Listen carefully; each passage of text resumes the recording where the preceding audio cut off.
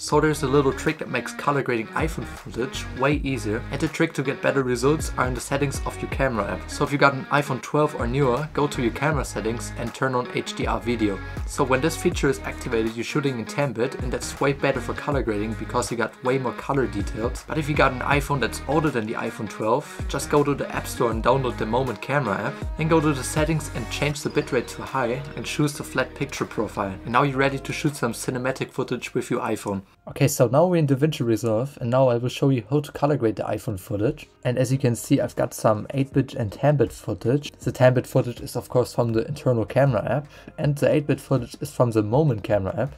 So first we will start with the 10-bit footage because it's the most complicated footage. For that we make two nodes, go to the Effects tab and add the color space transform. And for input color space we choose Rec 2020. And for input gamma we choose Rec 21HLG, and for output we both choose Rec 709. That's the converted footage. In my opinion it looks way too bright, so we might want to make some exposure adjustments. So I made a node before the last node, and I'm going to use the curves. We just pull it down a little bit. And now we can copy this grade and paste it on all the 10-bit footage. And as you can see now, everything is converted to Rec 709. So for color grading we will use a different technique this time. I'm adding an adjustment clip on top of all the 8-bit footage. And now I make 3 nodes. This one's for primaries, this one is for the log wheels, and the last one is for hue adjustments, for the hue curves. And I think let's start with the hue curves. Made a viewpoint, and now we boost the blue a little bit and the yellow. And then we go to the hue versus hue curves. By the way, I tried to make a little bit of a teal and orange look. So we lift the blue and pull down the teal a little bit, and now we can pull up the blue even more. Then we go to the green. And now we need to look what we want to do, if we want to lift it or if we want to have the green even more green. And I think I make the greens a little bit more warm, so I even lift the yellow. That's too strong. Yeah, that's way too strong. So we pull it back a little bit.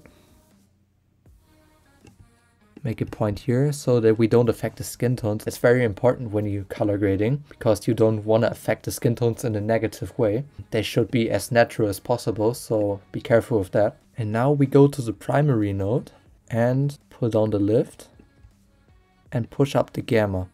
So we're making a teal and orange look with that. Maybe a little bit stronger. Now I will look at my parade and go to the log node, and we will correct the black point because as you can see it's pretty lifted and blue. So we're gonna correct that. And now we choose the low range a little bit so that we don't affect too much with our log adjustments. And now I make a new node, call it adjustment. We could even call it contrast because I want to make an S-curve because in my opinion it's not contrasty enough. And I saw here that we're clipping the red, so we will add some low softness so that we don't have that much of a clipping there. That's too much contrast in this case, so we pull it back even more. Now we go back to the log wheels and go back with this adjustment.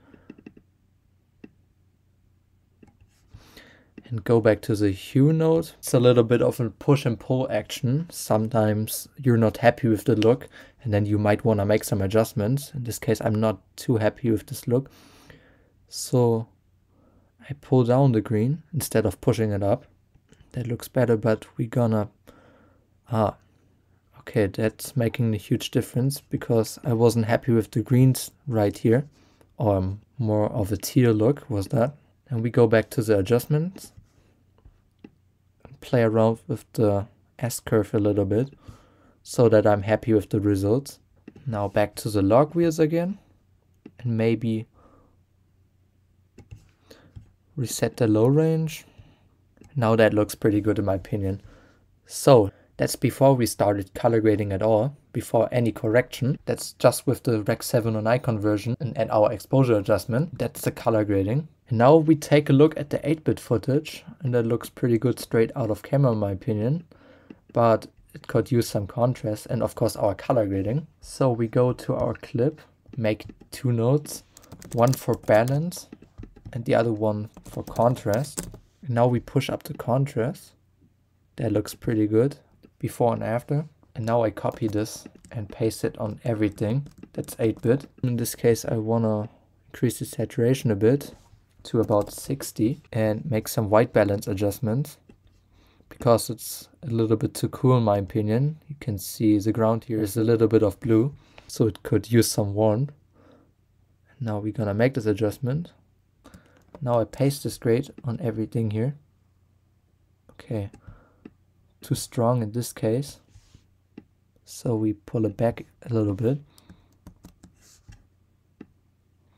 That looks pretty good. Okay, too strong in this case, so we pull it back too.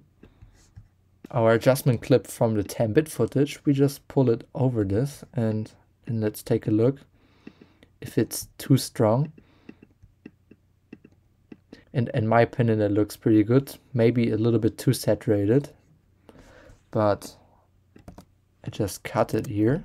And then we make our own adjustments to this specific part of the adjustment clip. So maybe more of an S-curve. And then we go back with the lift gamma and gain, so it's not as blue. And now it has a little bit of a warm look, but still a teal and orange look. And to the hue curves. And now I go down with the green saturation. And now that looks pretty good. Now I'm happy with the results.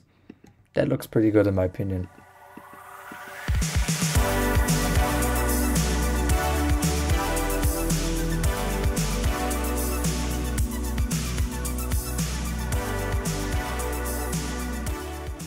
So that's it with this video. Thanks for watching and see you guys in the next video.